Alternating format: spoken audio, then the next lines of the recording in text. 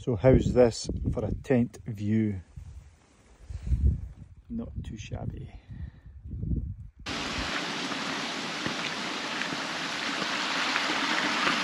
Just left Kinlochleven literally 5-10 minutes ago, and it's a steep pull up from the village. And today we're doing Gruagaichean and Binnein Beag in the Mamores.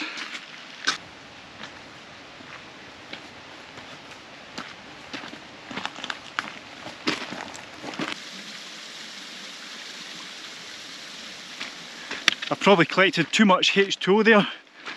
I've got 2 litres. I've got 800, 800 and 400. Aye, that's 2 litres. And I also drank about 800 ml as well, so I've took on board nearly 3 litres of water. It's a cracking view that. You've got the Pappy Glencoe there, and on the other side you've got Binnein with Loch Leven winding its way down into Kinlochleven. Well, that took 1 hour to reach the track. Now we're going to be bashing up the hillside to pick up the ridge of Gruagaichean.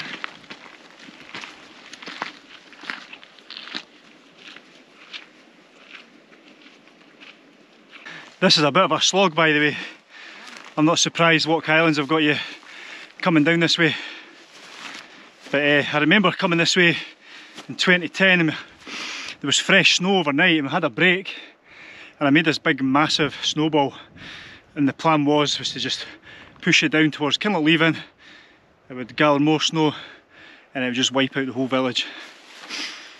But seriously though, the fresh snow was a nightmare. Just kept slipping in it.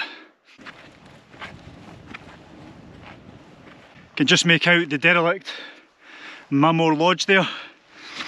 Actually featured in a Netflix series called My Son. It was a bit like a Scottish Take-In, but you had James McAvoy instead of Liam Neeson. It's actually quite good. Not brilliant, but definitely watchable. And it was in it was set in the campsite as well, further down the road there. So aye, plenty of Scottish scenery.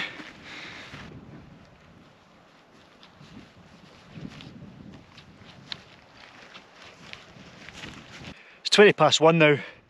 We've got about 150 metres just to the top of the ridge there, which is 880 on the map, and then once you're on the ridge it's a fairly easy stroll up to the summit. But we're just having a wee breather, bite to eat before we do this last pull up. And to be honest, there's absolutely no rush because we're camping out tonight, so plenty of time.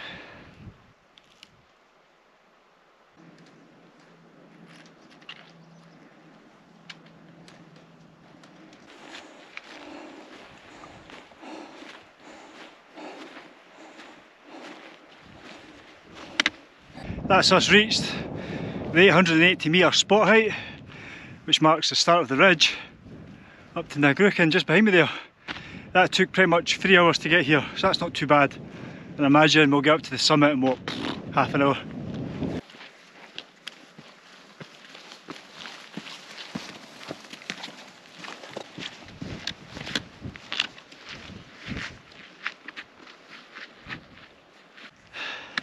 Well, this is frustrating, folks. Getting so close to the summit, but the cloud has dropped and put us right into the clag. And I just don't know if we're going to get a view or not.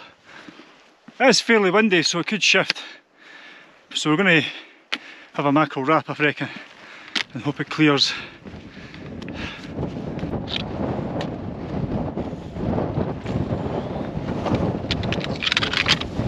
Boom!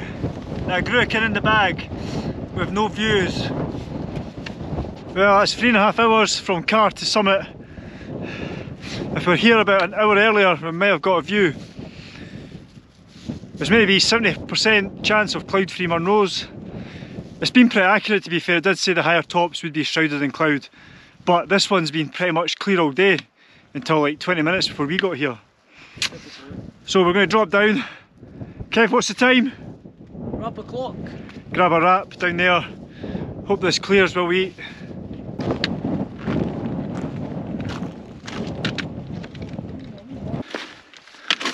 Well, we're fed and watered, and we waited a little bit longer.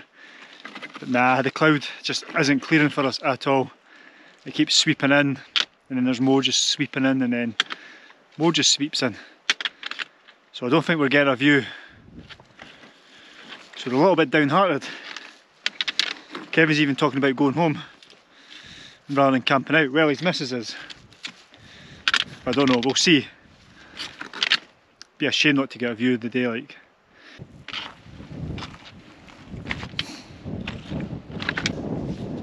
So, after 14 years, it's good to be back on this little ridge.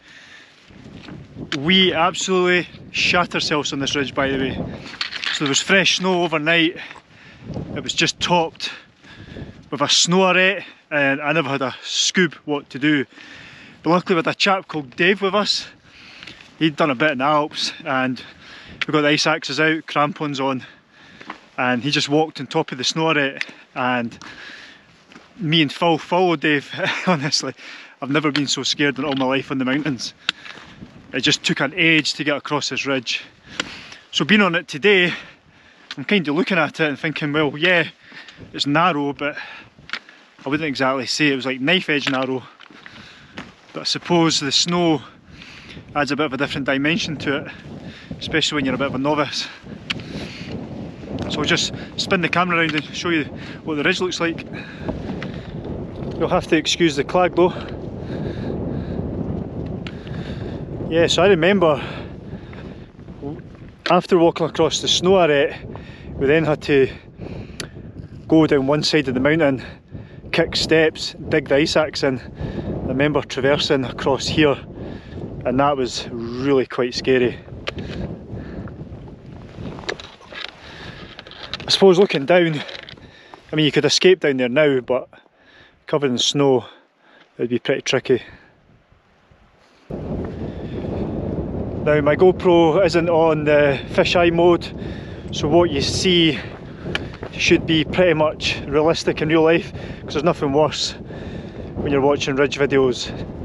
It's got the super wide angle on, and it just really makes the ridge look 2-3 times more scary than what it actually is.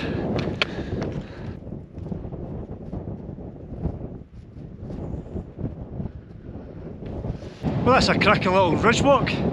That's over now though. Now we're going to ascend up here. I remember back in the day, breathing a bit of a sigh of relief when we got here as well. Thinking, whew, thank God that's over with, but no problem in summer.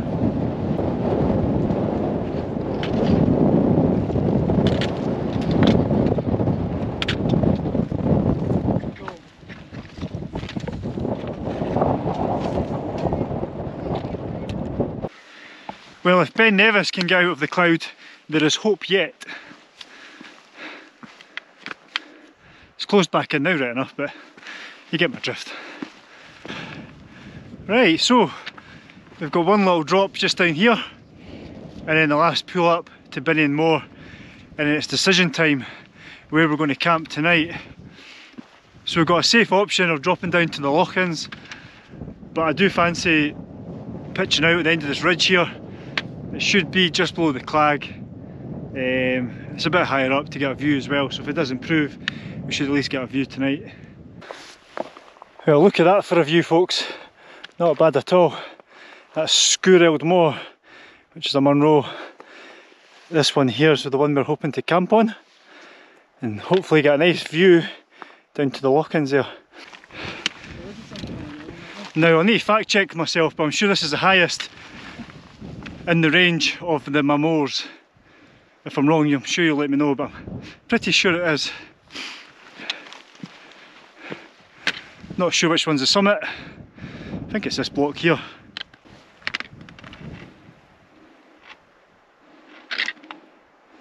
And there's a little awkward outlier.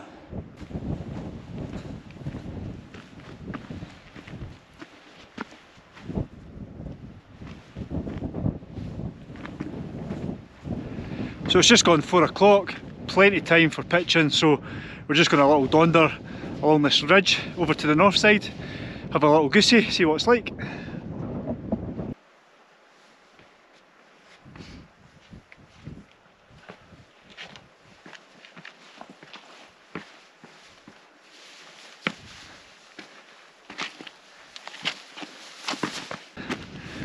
back in that winter epic, we should have retraced our steps and returned down the other way. For some reason we got confused, we got the map out and we decided to head off the north side of Binnein Mòr.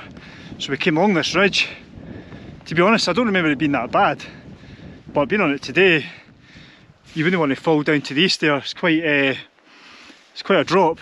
To the west side it's not that bad. But what happened was, when we got to the end of the ridge, it was really steep and it was like littered with boulders above the snow, and we had to like turn and face the rock, kick steps to get down, and I had a fall. I had to self-arrest.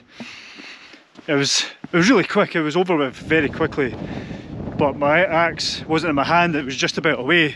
I just managed to grab it at the last minute, stop myself from sliding down this gully, probably to my death. And then later on, we were going down, we were in facing the rock, using the ice axe for leverage and keep ourselves secure. My friend Phil was right above me coming down as well, and I says to Phil, go and move over a bit, because if you fall, you're taking me with you. So he moved over to the other side, and then he fell as well, but his one was a lot worse than me. I just remember hearing him scream, but I couldn't see him, and I got a bit of a fright. And we got down to the bottom, we met up with Dave, and Dave's actual words were he thought Phil was coming out in a body bag. So Phil was really lucky to stop himself falling at the last minute. But yeah, it was a proper epic, and it's definitely clipped my wings, I'll tell you that. So I had my self-arrest just about here somewhere, where I got a fright, and then we relaxed once we got on this ridge down here. That was absolutely fine, and you can probably see in the camera it just comes to an abrupt end, really steep on that side, and that's where Phil had his like 50-metre slide down there, and then we walked out around there. It was head torches just at the end, but surprisingly we managed to do all that in February.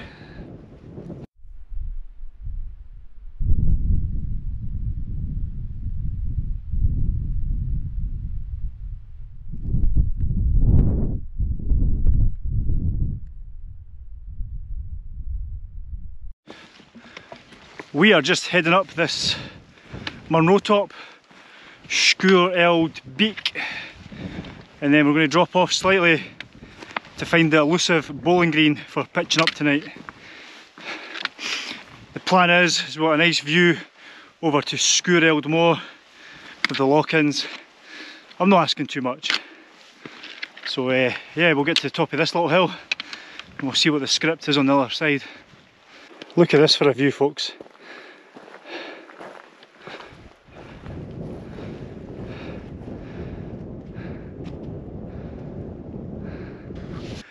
Right, I think we've settled on two pitches.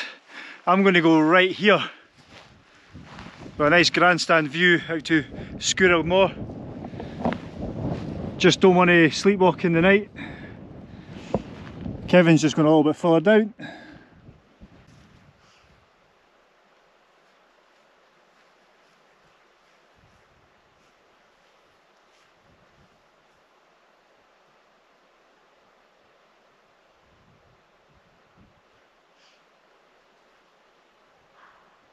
The inside of my tent is a bit skew with. I don't think I have the perfect rectangle.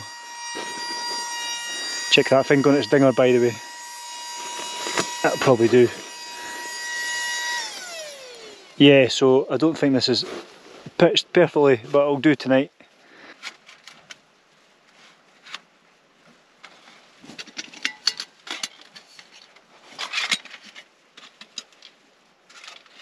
I am starving, folks. Get some noodles on the go.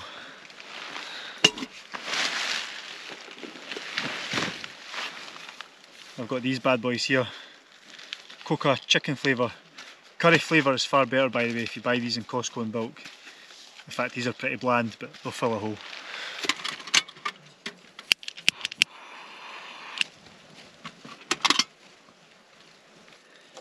Yes, we're on the boil. Let's get some noodleage on the go. I am famished.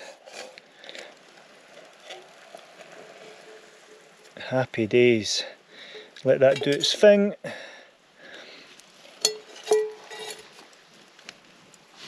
And I'll just pop that lid on and just let that hydrate. I'm getting a bit bored of Summit to eat meals, so I'm trying this LYO one for a little change of scenery. It is a pasta with gorgonzola with spinach sauce and almond flakes. So it's rather spinachy.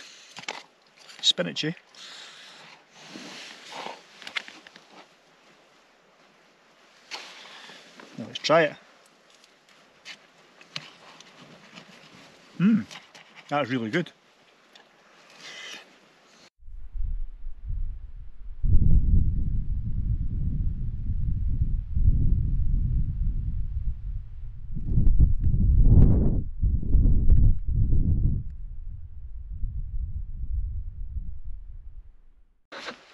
Let's just daunder along to the end of the ridge, see what's happening there.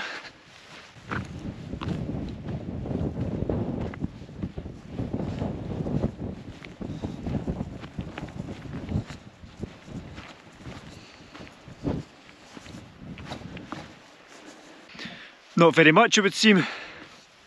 Just a long descent back down to Kinlochleven. It is 10 to 9 and the temperature is 11 degrees. Actually feels colder, maybe it's just because I'm tired. Honestly, I put on a bit of music on my phone. I was just drifting off. I'm trying to keep awake a bit longer. Because you know what it's like, if you fall asleep too early, you wake up about back 11, 12 and that's like you. So I'm just trying to hold off till 10, but I think I may just, I'm making a wee Horlicks, I may just turn in after that. So it should just be after 9. I can actually see my breath, look. This is mid-July, believe it or not.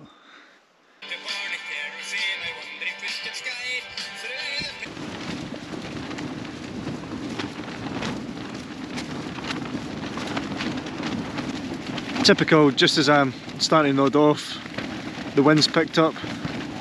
Sounds quite noisy, but it's probably about 10 to 15 miles per hour, but enough to keep me awake. Anyways, I'm going to try and get some shut-eye hill. Definitely catch us in the morning. Good morning, campers. Oh dearie me, that was a poor sleep last night, by the way. Wind picked up and it's really drafty in here, so I may have to look into getting a solid inner, because yeah, I had to put on an extra layer. I've got my little gilet on with my micro fleece under that as well, so I usually just sleep in base layers. Yeah, it's really cold, a bit hungry as well, so that doesn't help.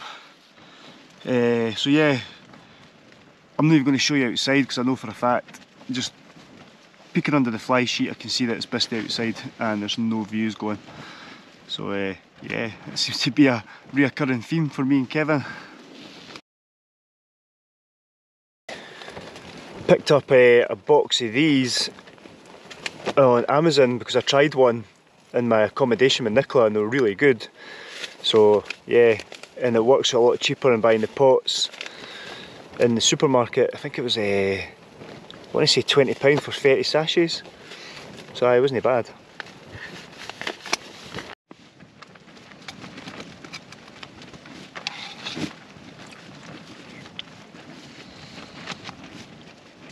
Really good actually, like them.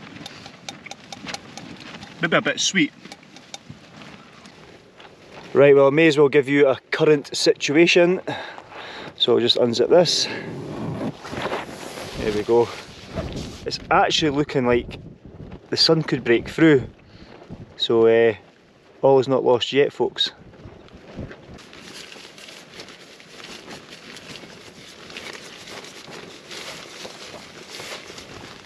Just about enough room in here to pack up.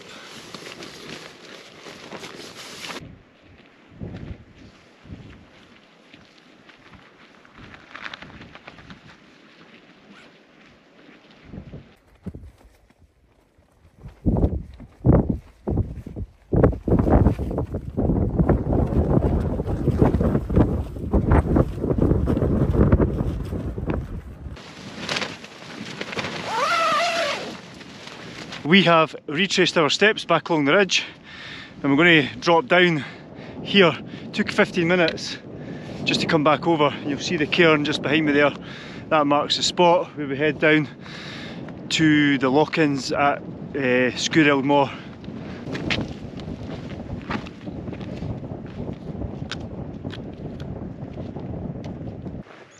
Right, here's the junction of the path, crossroads in fact. So that way back out to Kinlochleven, that way for Sgùrrèilde Mòr, and that way for Binnein Beag.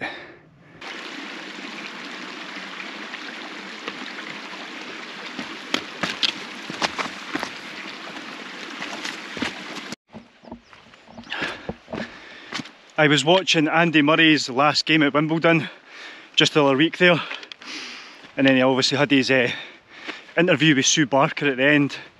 And I tell you what, it did bring a tear to a glass eye, and there was a bit that really resonated with me. It's when he said he wanted to play tennis forever, and I totally get that. You know, I want to hill walk forever, but in reality, you know, it's obviously not possible, whether it be through ill health, injuries, or just old age. It's a fact of life, isn't it? But yeah, I can totally get where Andy Murray was coming from, and when you read the comments, everybody's telling Andy Murray to retire. Well, perhaps he maybe should if he wants to protect his body, but it's the thing that he loves doing most, so it's a bit of a catch-22. And I know myself, I've walked with injuries. I've had dodgy knees, dodgy hips in the past that I have to stretch to make sure I don't flare up again. And I know a lot of other hill walkers that push through the pain barrier just to keep on walking, and then they end up needing like knee replacements and all that. And I kind of think if I ever needed a knee replacement, the waiting list on NHS is years long, and I think you're looking about 12 grand if you go private. So yeah, I just want to prolong my body as long as possible. Obviously you can't plan for everything though, you don't know what life will throw at you. Anyway, this is a bit of a, could go down a morbid road, so I'll try and change up the subject now and say that things are improving every moment of this walk. The clouds are pretty much lifted off all the tops, so Binnein Beag should be cloud free by the time we get there. Making good progress, folks. We've been going an hour and 15 minutes. We were camped just up here last night. It's the summit of Binnein Mòr.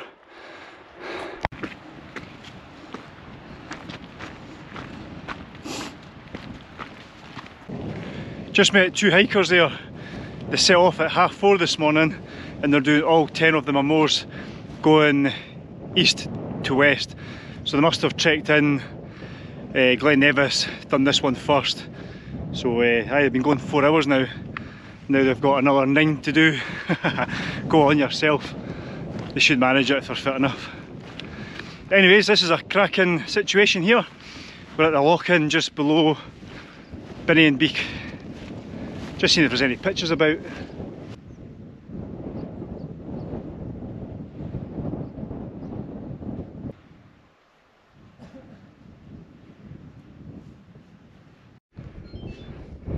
Ben Nevis, Carmorgerag and Unach Beag. Dump to pack. Now for the 200 metre push up to the top.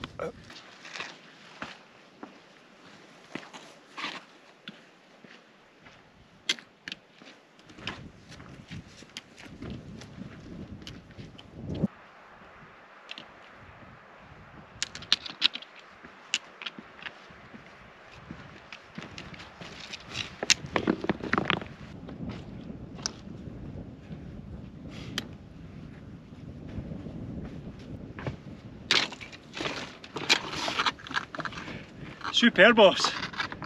Check out Ben Nevis, by the way. Love that bank of cloud just below it.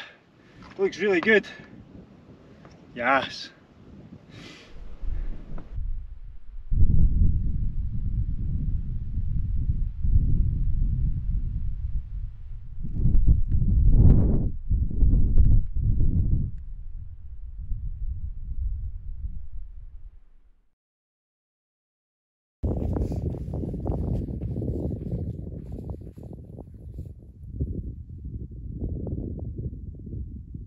bad like.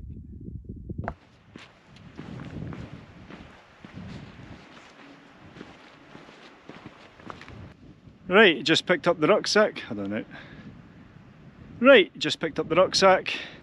Now we're ready to head across, pick up Kevin's gear, and then do this bad boy here, Sgùrrèilde Mòr. It's been a wee while since I last spoke to you, but we now find ourselves almost at the base of Sgùrrèilde Mòr. So that's the next and last target of the day. That path was really good. You actually make decent progress between the two tops. So we're not too fussed that our route's a bit skew with, almost like a H shape rather than a circuit.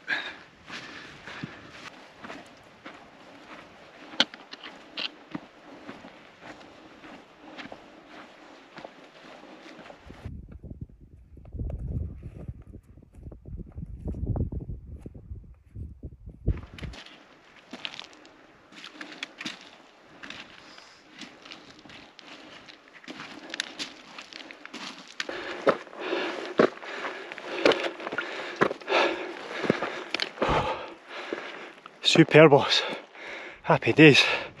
I love when you just pop out like that onto the ridge. Yeah, I remember this little narrow ridge in winter.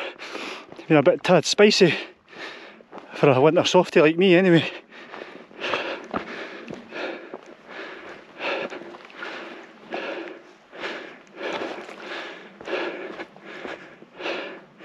Superb. Right, now the last push up to the summit here. Whew.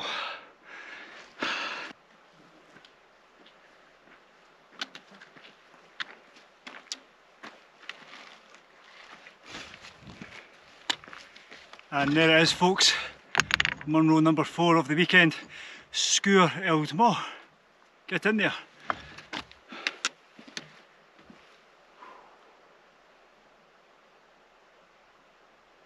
Kevin, what's the time? Rap clock. Rapid clock. Boom. And half the viewers will be going, that looks minging. We're doing an alternative route down because on the other side of the lock-ins there's a stalker's path which peters out at 800 metres. That's 1010 metres, so we might have 200 metres of boulder hopping and then we'll get onto the path rather than retracing our steps and having to walk back around the lock-ins. Hopefully that makes sense. You'll know it if you've been here before.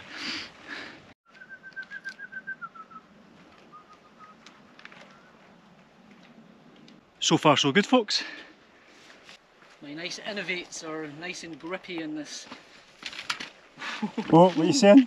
Oh. Kev, just a little bit premature there. That wee slip. Oh, these grip magic. Whoa. Yeah, he's trying to say it's a boulder moved. Excuses, excuses. I would definitely recommend this route, folks, going up or coming down, especially if you've got good vis and it's dry. Anyways, folks, it's a long descent now, back down to Kinloch Leaving, so it seems like a good time to wrap up this video. So thanks very much, and I'll catch you next one. Cheers. See you later.